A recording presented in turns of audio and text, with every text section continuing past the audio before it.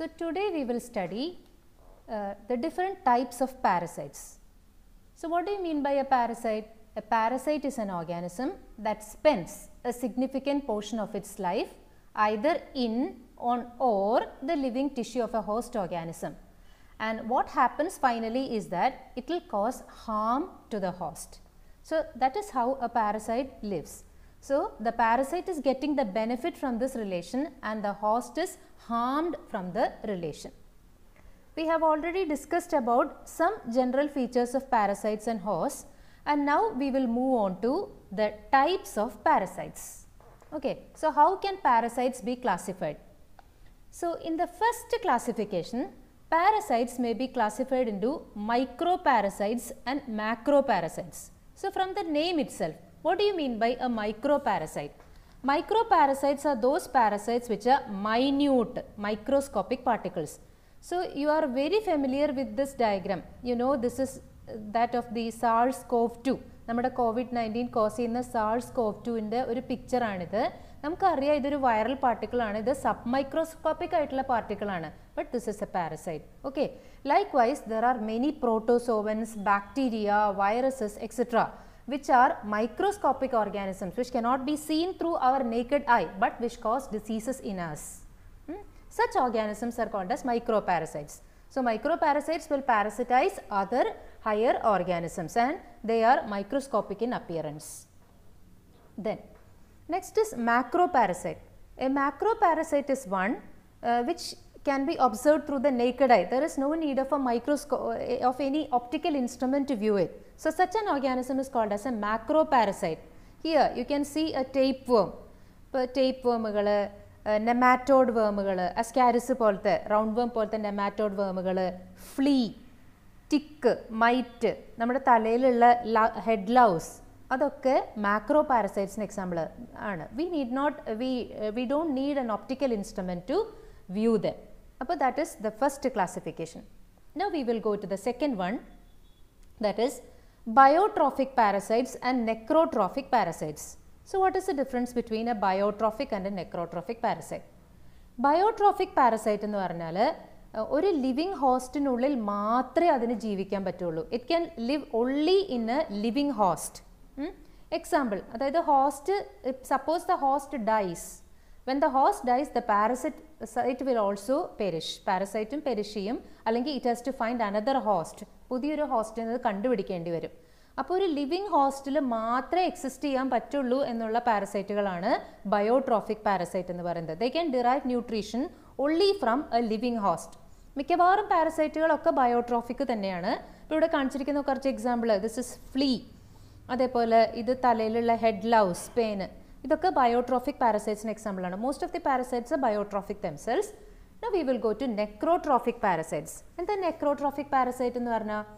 Those parasites which can live in the host even after the death of the host. അതാണ് necrotrophic parasite എന്ന് പറയുന്നത്. Host dead ആയാലും അതിനുള്ളിൽ നിന്ന് അത് ന്യൂട്രീഷൻ കണ്ടെത്തും. അതിനൊരു എക്സാമ്പിൾ ആണ് ഈ blow fly. This is blow fly. ഈ ബ്ലോ ഫ്ലൈ എഗ് ലേ ചെയ്യും. എവിടെ? ഷീപ്പിൻ്റെ ബോഡിയിൽ. സോ ഇറ്റ് ലൈവ് ഷീപ്പ്, ജീവനുള്ള ഷീപ്പിൻ്റെ ബോഡിയിലാണത് എഗ് ലേ ചെയ്യുന്നത്. ഇനി എഗ് ലേ ചെയ്ത് eggs will hatch out into larvae.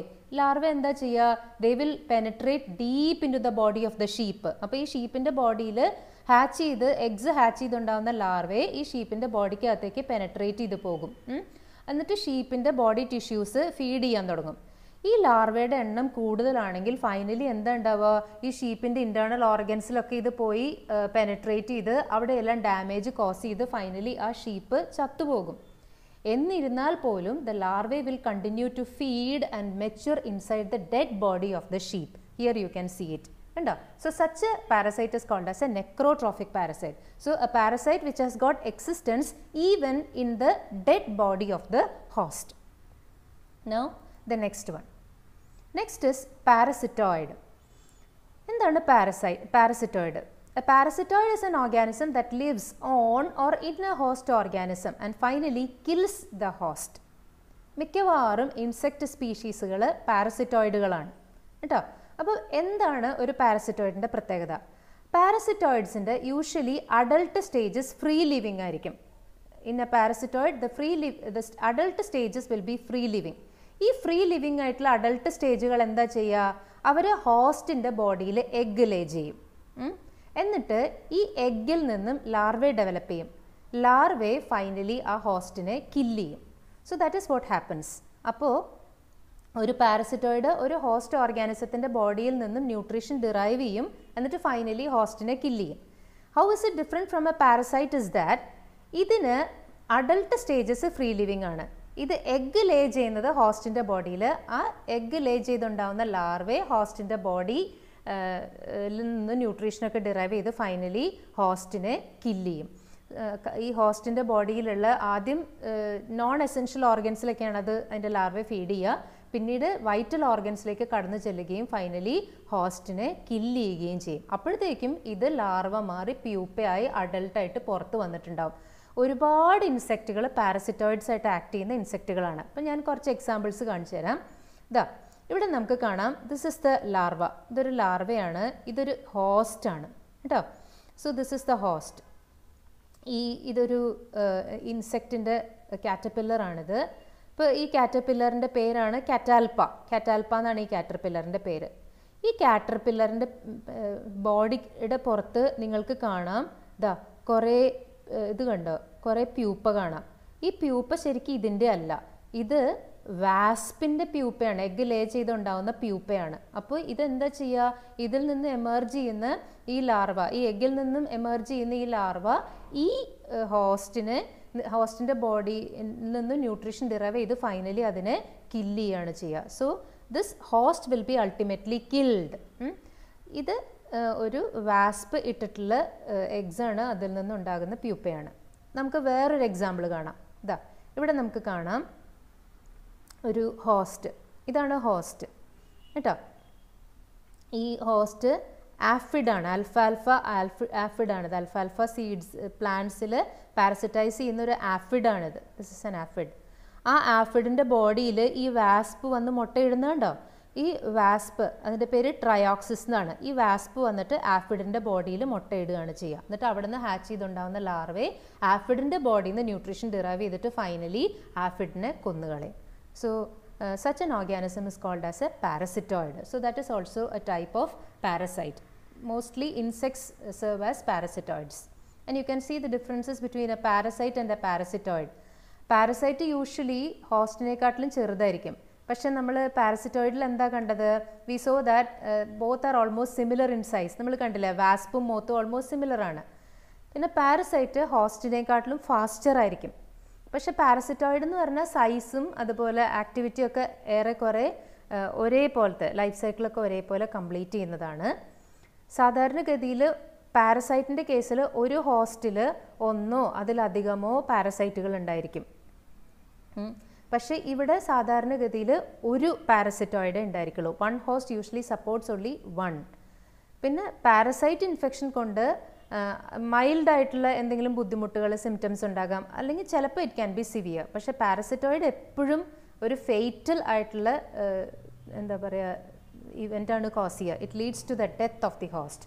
So that is how you can compare parasitism and പാരസിറ്റോയിഡിസം. Now the next classification. Next classification is depending upon where the parasite is living. The parasite can be ectoparasite or endoparasite. What is the difference? Ectoparasite lives on the surface of the host body. Example, tick, lice, നമ്മുടെ തലയിലുള്ള head Laos, ഇതൊക്കെ എക്ടോപാരസൈറ്റിന് example ആണ്. Leech, കാറ്റിൽ ലീച്ചിനെ നിങ്ങൾ കണ്ടിട്ടുണ്ടാവും. കാറ്റിൽ leech, might, flea, ഇതെല്ലാം എക്ടോപാരസൈറ്റിന് എക്സാമ്പിളാണ്. ഡോഗിൻ്റെ പുറത്ത് നിങ്ങൾ ഫ്ലീ കണ്ടിട്ടുണ്ടായിരിക്കും, നമ്മൾ പട്ടിച്ചെള്ള് എന്നൊക്കെ പറയും. അതൊക്കെ എക്ടോപാരസൈറ്റിന് എക്സാമ്പിളാണ്. എൻഡോപാരസൈറ്റ് എന്താ? ഹോസ്റ്റിൻ്റെ ബോഡിയുടെ ഉള്ളിലാണ് അത് ജീവിക്കുക. ഇപ്പോൾ ടേപ്പ് വേം, ഇപ്പോൾ ഹ്യൂമൻ ബോഡിയുടെ ഇൻഡസ്റ്റൈനിലാണ് അത് ഉണ്ടാവുക. പ്ലാസ്മോഡിയം നമ്മുടെ ബ്ലഡ് സെൽസിലാണ് ഉണ്ടാവുക. Malaria causing Plasmodium blood സെൽസിലും liver സെൽസിലും ഒക്കെ ഉണ്ടാവുക. അപ്പോൾ അതാണ് എൻഡോപാരസൈറ്റ്. ഓക്കെ, ഇനി ഈ എൻഡോപാരസൈറ്റ് തന്നെ രണ്ട് തരത്തിലുണ്ട്. എൻഡോപാരസൈറ്റ് എക്സ്ട്രാ സെല്ലുലാറും ഉണ്ട്, അതേപോലെ തന്നെ ഇൻട്രാ സെല്ലുലാറും ഉണ്ട്. എന്താ ഇൻട്രാ സെല്ലുലാർ? ഇൻട്രാ സെല്ലുലാർ എന്ന് പറഞ്ഞാൽ പ്ലാസ്മോഡിയം, ഈ മലേറിയ കോസ് ചെയ്യുന്ന പ്ലാസ്മോഡിയം ജീവിക്കുന്നത് നമ്മുടെ സെല്ലിൻ്റെ ഉള്ളിലാണ്. എന്ന് വെച്ചാൽ റെഡ് ബ്ലഡ് സെല്ല്, ലിവർ സെല്ലിൻ്റെയൊക്കെ ഉള്ളിലാണ് പ്ലാസ്മോഡിയത്തിനെ കാണുന്നത്. അപ്പോൾ അത് ഇൻട്രാ സെല്ലുലാറാണ്. നേരെ മറിച്ച് ഈ ടേപ്വേം സെല്ലിൻ്റെ അകത്തല്ല കാണുക, പക്ഷെ നമ്മുടെ ഇൻഡസ്റ്റൈൻ്റെ ല്യൂമനിലാണ് കാണുക. അപ്പോൾ അസ്കാരിസ് നമ്മുടെ ഇൻഡസ്റ്റൈൻ്റെ ല്യൂമനിലാണ് ഉണ്ടാവുക, അത് സെല്ലിൻ്റെ അകത്തല്ല ഉണ്ടാവുക. അപ്പോൾ അത്തരം പാരസൈറ്റ്സ് എക്സ്ട്രാ സെല്ലുലാറാണ്. ഇവർ ഇൻട്രാസെല്ലുലാറാണ്. പ്ലാസ്മോഡിയം പോലുള്ള പാരസൈറ്റുകൾ ഇൻട്രാസെല്ലുലാറാണ്. നെക്സ്റ്റ് നമുക്കൊരു പാരസൈറ്റിനെ പരിചയപ്പെടാം. നിങ്ങൾ കണ്ടിട്ടുണ്ട് ഇതിനെ, ഫസ്റ്റ് ഇയറിൽ നിങ്ങൾ പഠിച്ചിട്ടുണ്ട്. സാക്യുലൈന, this is A crustacean and it പാരസിറ്റൈസസ് this host which is crab. കണ്ടോ, ഇത് ഈ ക്രാബിനെയാണ് അത് പാരസിറ്റൈസ് ചെയ്യുക. So this is the parasite known as സാക്യുലൈന. സാക്യുലൈന ഒരു സ്റ്റേജിൽ അത് എക്ടോ പാരസൈറ്റ് ആണ്, മറ്റൊരു സ്റ്റേജിൽ അത് എൻഡോ പാരസൈറ്റ് ആണ്. So you cannot consider it as exclusively endo parasitic or exclusively ecto parasitic. അതിൻ്റെ എന്താ പറയുക, ഒരു ലാർവൽ സ്റ്റേജസ് ഒക്കെ യങ്ങർ സ്റ്റേജസ് ഒക്കെ ക്രാബിനകത്താണ് കാണുക. പക്ഷെ അഡൾട്ട് സ്റ്റേജ് ആകുമ്പോഴാണ് അത് ക്രാബിൻ്റെ ബോഡിയുടെ പുറത്ത് വരിക. മനസ്സിലായോ? So that is Y we consider it as both endo parasitic and ecto parasitic. That means A stage of its life cycle can be seen inside the body of the crab, whereas the adult stage can be seen outside the body of the crab like a fleshy mass. So that is why we say it is endoparasitic as well as ectoparasitic. Then next classification is the temporary parasite or partial parasite and permanent parasite or total parasite. So temporary and permanent. So first we will go to what is a temporary parasite. Temporary parasite എന്ന് പറഞ്ഞാൽ they are parasitic only during a short period of their life cycle. അവരുടെ life സൈക്കിളിൻ്റെ majority of their life cycle will be spend in free living stage. Life സൈക്കിളിൽ മെജോറിറ്റിയും അവർ free living stage ആയിട്ടാണ് spend ചെയ്യുക. പക്ഷേ ഏതെങ്കിലും ഒരു സ്റ്റേജിൽ മാത്രം അവർ പാരസിറ്റിക് ആയിരിക്കും. So here you can see this is the fresh water muscle. കണ്ടോ, ഇത് ഫ്രഷ് വാട്ടർ മസലാണ്. ഈ ഫ്രഷ് വാട്ടർ മസൽ ഇതിൻ്റെ എന്താ പറയുക, ലാർവയുടെ പേരാണ് ഗ്ലൊക്കീഡിയം larva. So this is the ഗ്ലൊക്കീഡിയം larva. ഈ ഗ്ലൊക്കീഡിയം അഡൾട്ട് ശരിക്കും ഫ്രീ ലിവിങ് ആണ്. Adult മസൽസ് are free living, but ഗ്ലൊക്കീഡിയം larva is parasitic on fishes. ഗ്ലൊക്കീഡിയം larva ഫിഷസിൽ parasitic ആണ്. it will live only as a parasite on fishes. മനസ്സിലായോ? ഫിഷസിൻ്റെ ഗിൽസിൽ ഒരു പാരസൈറ്റ് ആയിട്ടാണ് ഇത് ജീവിക്കുക. ഇനി പാരസിറ്റിക് ഇപ്പോൾ larval stage, this ഗ്ലൊക്കീഡിയൻ larval stage spend on the body of fishes. എന്നിട്ട് ഫിഷിൻ്റെ ബോഡിയിൽ ഇരിക്കുമ്പോൾ തന്നെ it will മെറ്റമോർഫോസ് into another stage. അത് വേറൊരു സ്റ്റേജായി മാറും. It is called as the juvenile stage which will come to water and from there it will become the adult again.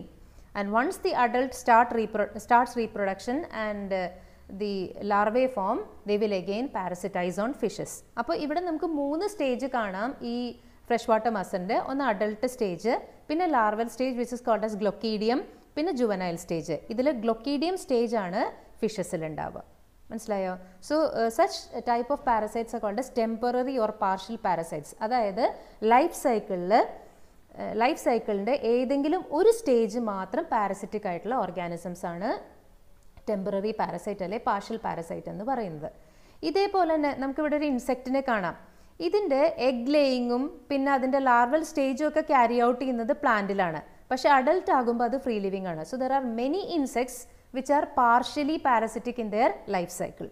So they are all examples of temporary parasites.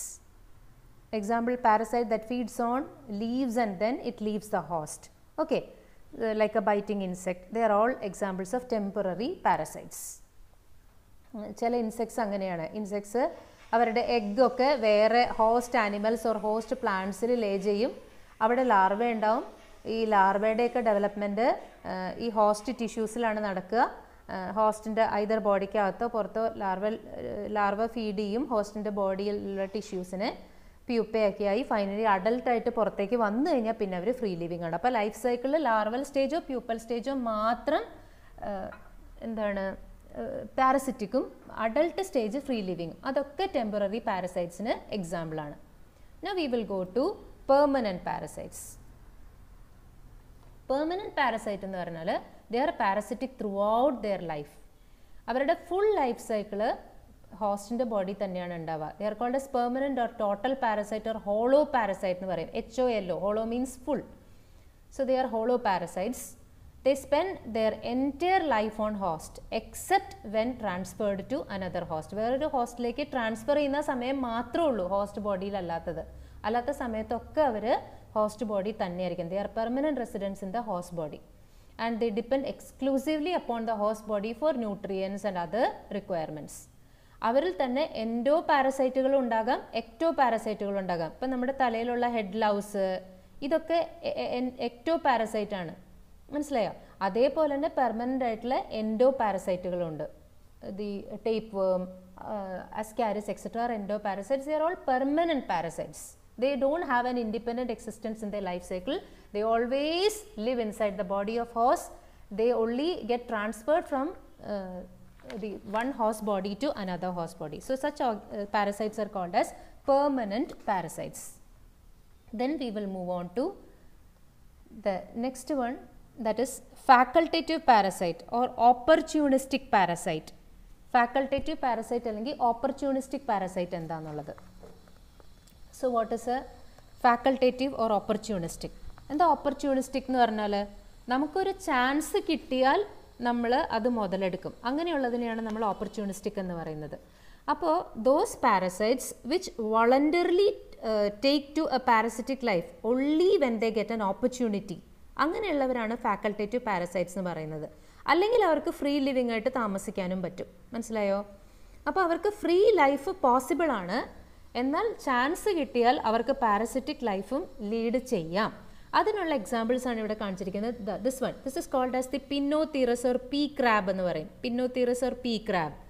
ഇത് എന്തിൻ്റെ അകത്താണ് ഇപ്പം നമുക്ക് കിട്ടിയിരിക്കുന്നത്? ഓയിസ്റ്ററിൻ്റെ ഷെല്ലിൻ്റെ ഉള്ളിൽ നിന്നാണ് നമ്മളിപ്പോൾ ഇതിനെ റിക്കവർ ചെയ്തിരിക്കുന്നത്, കണ്ടോ? അപ്പോൾ ഇത് ചാൻസ് കിട്ടിയ ഓയിസ്റ്ററിൻ്റെ ബോഡിക്കകത്ത് കയറി അവിടെ പാരസിറ്റൈസ് ചെയ്ത് ജീവിക്കും. അതർവൈസ് അതിന് ഫ്രീ ലിവിങ് ആയിട്ട് ജീവിക്കാനും പറ്റും. So പിന്നോതീറസ് is an example of A facultative parasite. ഇതേപോലെ തന്നെയാണ് ഇതും. It is called as കോങ്കോഡൈറ്റിസ് or oyster prawn എന്ന് പറയും. This is called P crab. പിന്നോതെറസിനെ P crab എന്നാ പറയുക, ഈ കോങ്കോഡൈറ്റിസിന് ഓയിസ്റ്റർ പ്രോൺ എന്നാ പറയുക. ഇതും അതെ, ചാൻസ് കിട്ടിയ ഓയിസ്റ്ററിൻ്റെ ബോഡിക്കകത്ത് പാരസിറ്റിക് ആയിട്ട് ജീവിക്കും. എന്നാൽ ഓയിസ്റ്ററിൻ്റെ ബോഡി കിട്ടിയില്ലെങ്കിലും അതിന് ഫ്രീ ലിവിങ് ആയിട്ട് ജീവിക്കാനായിട്ട് അറിയാം. So such parasites are called as facultative or opportunistic or voluntary. ആവശ്യമുണ്ടെങ്കിൽ ചാൻസ് കിട്ടിയാൽ മാത്രം പാരസൈറ്റിൻ്റെ ബോഡിയിൽ ഹോസ്റ്റിൻ്റെ ബോഡിയിൽ അവർ ജീവിക്കും. Depend upon the host body.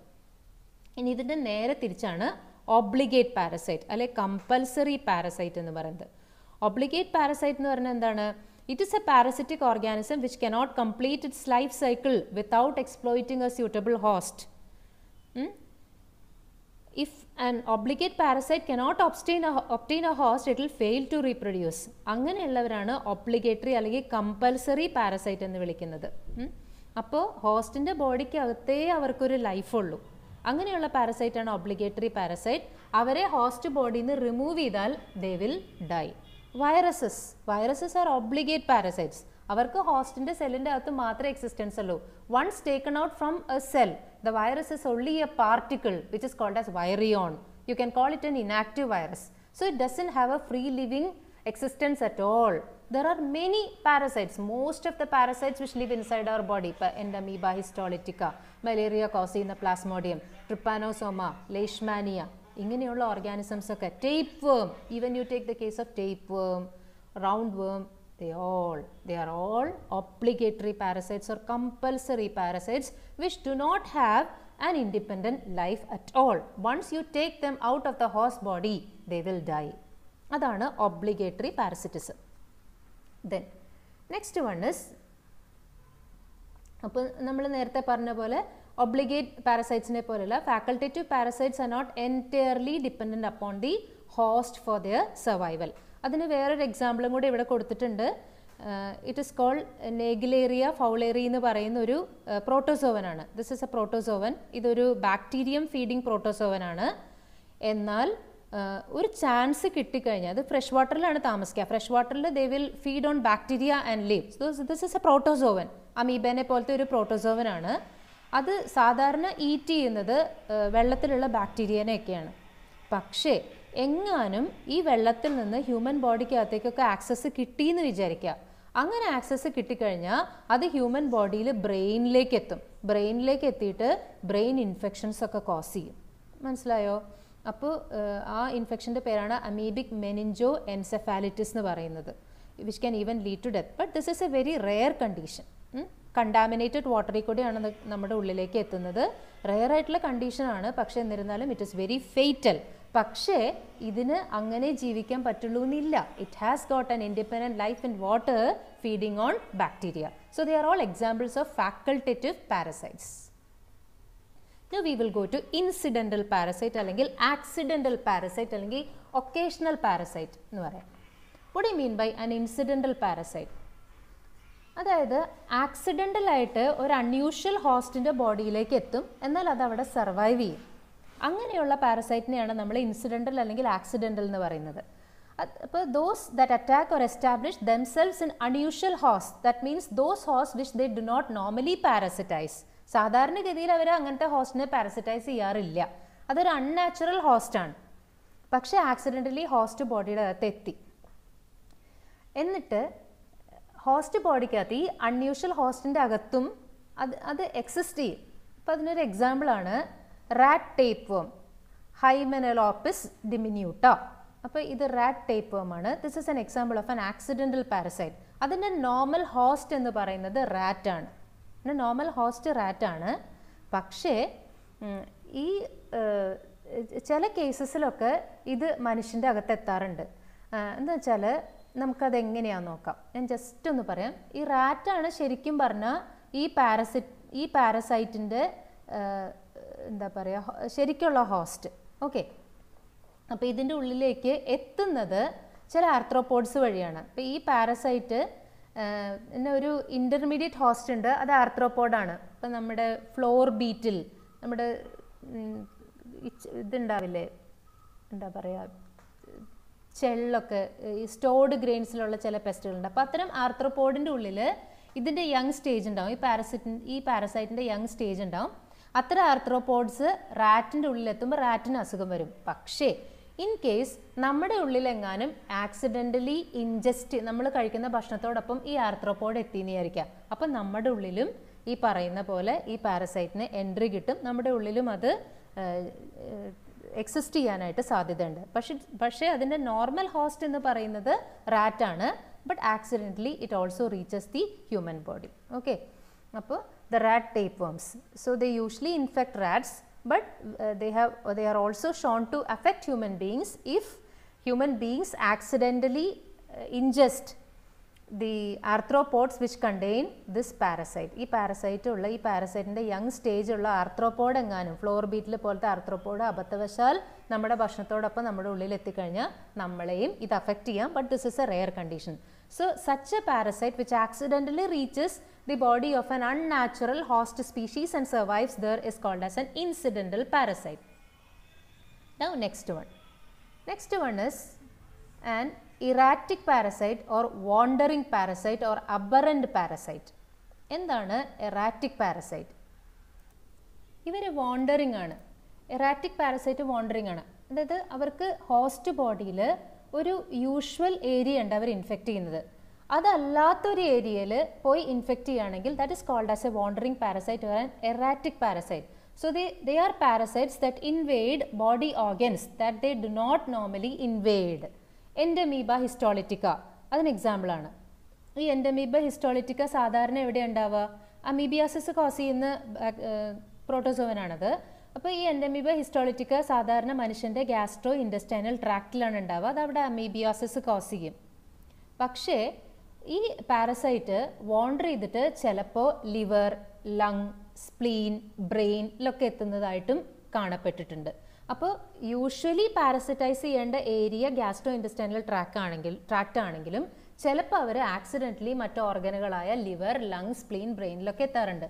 Such parasites are called as erratic parasites or wandering parasites or aberrant parasites. നമുക്ക് ഇവിടെ കാണാം ലങ്ങിൽ ഒരു ആബ്സസ് ഫോം ചെയ്തിരിക്കുകയാണ് എൻഡമീബ ഹിസ്റ്റോളിറ്റിക്ക. എന്താ ആബ്സസ് എന്ന് പറഞ്ഞാൽ it is A swollen area within the body tissue containing an accumulation of പസ്, പഴുപ്പൊക്കെ നിറഞ്ഞിട്ടുള്ളൊരു swollen area ആണ് ബോഡിക്കകത്തുള്ള. അപ്പോൾ ഇതേപോലെ ഇൻഡസ്റ്റൈനിലിരിക്കുന്ന എൻഡമീബ ഹിസ്റ്റോളിറ്റിക് ഇപ്പോൾ ലങ്ങിൽ പോയി ആപ്സസ് ഫോം ചെയ്തിരിക്കുന്നതാണ് നമുക്ക് കാണാൻ പറ്റുക. അപ്പോൾ ശരിക്കും പറഞ്ഞാൽ it is wandering in the human body from one place to the other. So such A parasite is called as an എറാറ്റിക് parasite or an aberrant parasite or a wandering parasite. The parasite which happens to reach an organ or body part where it is not usually found. Then next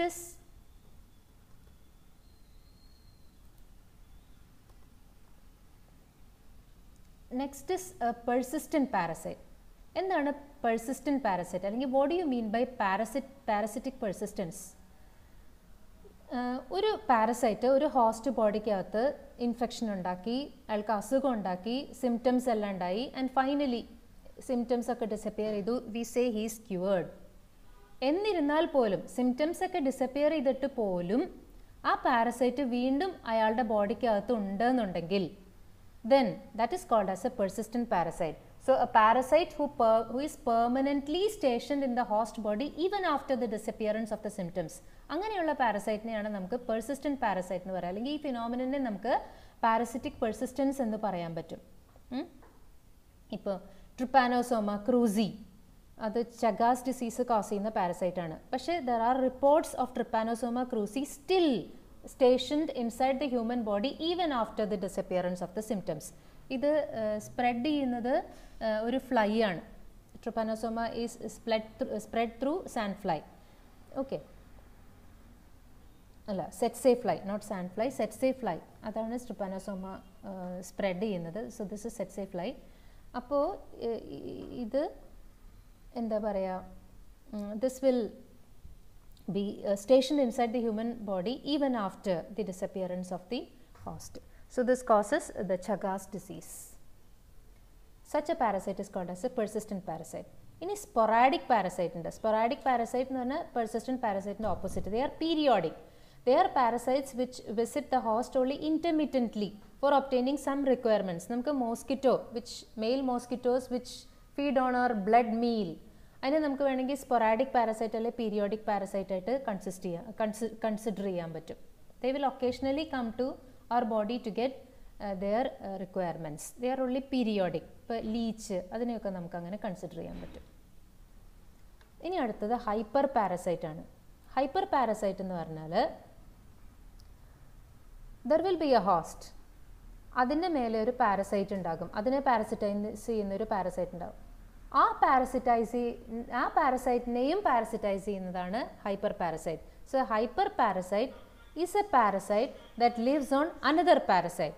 Okay, so the parasitic hyperparasitism is the parasitic habit of one species upon another parasitic species. They are parasites of parasites. The best example is, you know about bacteriophages.